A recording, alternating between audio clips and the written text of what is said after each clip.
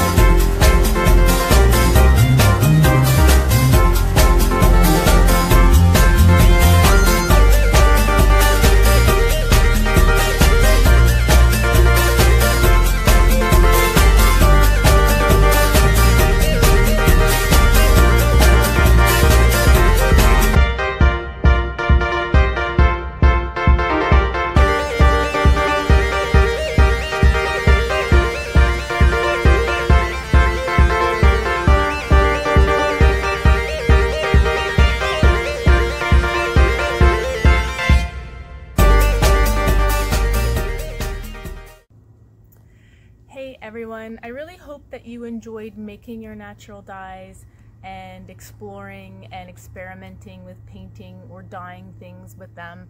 I really enjoy using them and I enjoy making them. I enjoy the whole process, which I think is something that's really important whenever we're making art.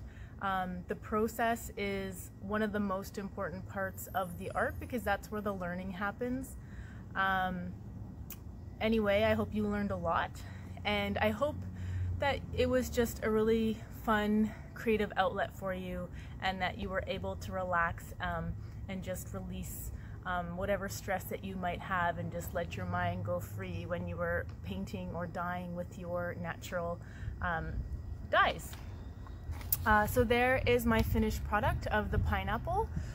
So basically I did 1 day of making the dyes and 2 days of painting because I just let it dry in between, and then a short time just to ink it. So I would say for this, to create this pineapple, yeah, it took me about 3 days, 4 days, 3 or 4 days to create it.